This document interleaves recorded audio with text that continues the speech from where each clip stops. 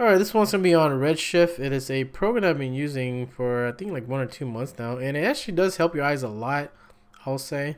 What it does is that, let's say you're reading at night or you're doing some work at night or something like that, and you know how your monitor or your screen, it it's too bright.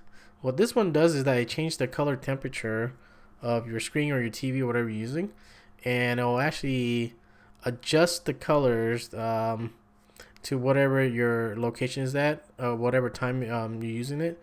And actually, it does help your eyes. So normally your screen will look something like this on your left side here, right? It's just normal. But if you're doing this at night or something like that, it will show something like this. I can't show you on the screencast here because it doesn't capture in the screencast. So this is the image here that it'll look like. All right.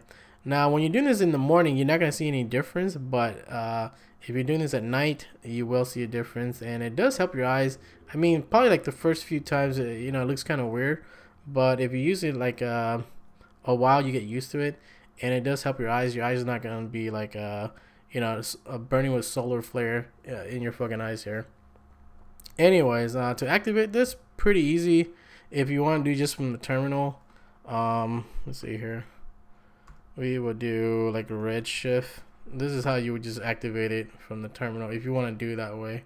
Although I don't think my screen capture picks it up. Anyways, I wrote a script because I don't want to use the terminal to do this. I just want to bind to a hotkey. So where's my script? Here we go.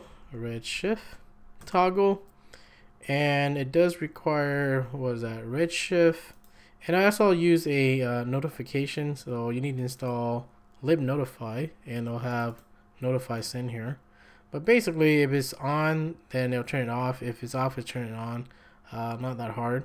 So this is what it looks like when you activate it here. So if I hit my hotkey, what is that, Control Shift and R to activate it, I'll say redshift off right now. Right, if I hit the hotkey again, it'll say on, and so on and so forth, and it'll activate it. Obviously, my screen capture doesn't pick this up, so I can't really show you anything. But that's what that does if you want to do this. Anyways, after that, as far as the script, what is this here? Just download the script. I'll post you in the description or something like that. But make sure you do a what was that, chmod plus X on this redshift here, toggle.sh here, right? And that will give you a what was that, a read, write, and execute for the user. So what was that, 755 here, read, write, and execute, and it'll allow you to execute the script.